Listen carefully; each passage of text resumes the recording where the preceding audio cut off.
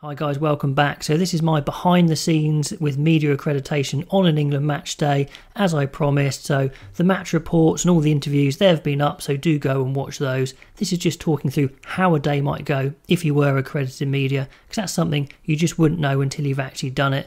And I must say I had an absolutely fantastic day at Twickenham. There was one minor incident walking to the stadium. I think Will Skelton had a bit of problem crossing the road, but the car came off worse and he was fine, so that's okay.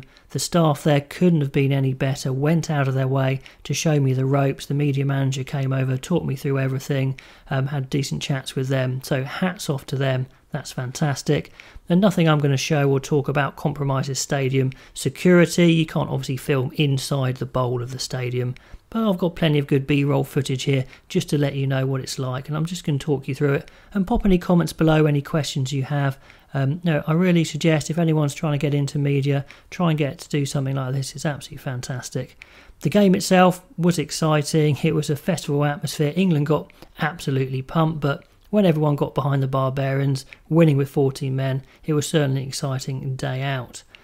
So on arrival, I was trying to find a good place to film the teams arrive, and the best place happened to be a balcony up the top where all the other media were. I kind of just found that by mistake, but the female steward up there was absolutely amazing, made room for me, taught me through everything, and after filming the teams arrive, she actually walked me to the base room for radio and online media. The view was absolutely fantastic from the commentary gantry. You get a lot of space, you get a desk, you get a big swing chair. It's pretty cool, to be honest, so I really enjoyed that, making my notes on the game with the excellent stadium Wi-Fi, which is pretty good obviously.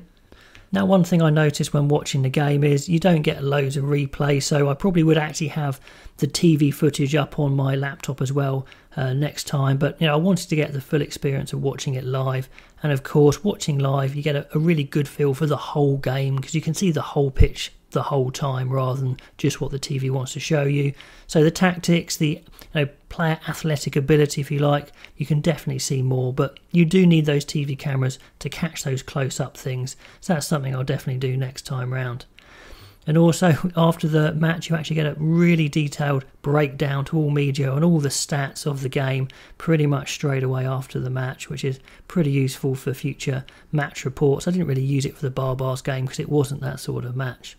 Now, once the final whistle goes, there's really no rest. You've got to get cracking, get down to the media briefing room. And like I said, the times of the conferences had changed and I hadn't checked, but luckily I was on time. And you've got an area at the back of the room where you can set up your camera. Then there's loads of chairs, and obviously you've got the desk for the players and the coaches at the front. But what you probably don't know is to the side there's loads of desks as well for people to work on their reports, on their laptops. TVs were going. Certainly when the coaches were talking to the people on the pitch, everyone was very interested in what they were saying, etc. So then you're waiting around for the coaches to come, the players to come, and once they come then you've really got to get cracking. It's a mad rush. You've got to get your audio recorders up on the desk in place. Now, me being a bit of a YouTube one-man mug, I had to start my camera, I had to rush and get my recorder on the desk and then get in position to ask questions. I think mine actually fell off its stand in front of Eddie Jones. I just had to leave it on the desk, but it was absolutely fine. And that's when I was actually really nervous. And if you watch my interviews and the press conference, hopefully it didn't come across that I was that nervous, but I really was for that bit. The one-on-one player interviews, that was absolutely great, but certainly with everyone in the room and especially with England having lost by a lot, there was a bit of a tense atmosphere as well, shall we say. Eddie Jones's relationship with the media, yeah, it does seem pretty strained, to be honest. The media guys were super relaxed. They were asking very calm and reasonable questions. And considering England had shipped 50 points to a 14-man scratch team, yeah, you can understand the coach being a little bit upset, but he definitely gave some sharp answers to some pretty decent questions, really. So that was interesting to see from behind the camera, if you like. Now, just a little techie note, I had to buy an audio recorder. I got the Zoom HN1 microphone, which I must say was absolutely fantastic. I used that on the desk for the media conference and also for the player interviews. That was really, really useful.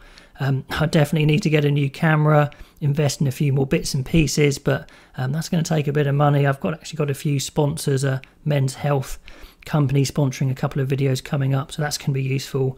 Because to be fair, they did actually invite me back to a few things. Hopefully I'll be going to Pennyhill Park to interview some players at some point and get down to at least one of the autumn internationals, one of the Six Nations. Hopefully I can get into one of those. So I do need to get a little bit more gear, but what I had, did the job on the day, especially that Zoom microphone and audio recorder.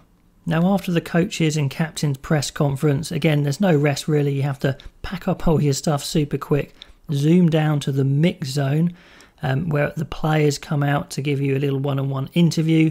The Barbarians, I think they were busy celebrating, which I don't blame them. So a few of the England players came out. You had Marcus Smith, Danny Kerr, Jack Willis. Marcus Smith was in great demand, so I didn't get to speak to him, but I did speak to Danny Kerr and Jack Willis, and they were really relaxed and fantastic with the answers. So definitely look forward to doing a bit more of that. Anyway, after that, I was pretty frazzled from the day, a little bit buzzing to be honest. So I did succumb to the world's most expensive pasty at £7.40, but it was 2 for 1 because it was the end of the day. But I didn't need 2, so I just turned around and gave it to a man with a beer behind me. You're welcome. So I thoroughly enjoyed the day out, a real experience, a real learning curve. Many thanks to the Twickenham media staff who went out of the way to help me throughout the day. Now I know how it works, it should be a lot easier next time. It was a good test game, being a bit quieter. If it's a Six Nations game, I can imagine it being absolutely manic, especially in the press conference, getting all your gear ready, asking questions. That'll be interesting. So anyway, as promised, I'll let you know how it went. Really enjoyed it. Any questions, do pop them below. And I hope to be doing a bit more of this stuff. Anyway, guys, I'll catch you next time.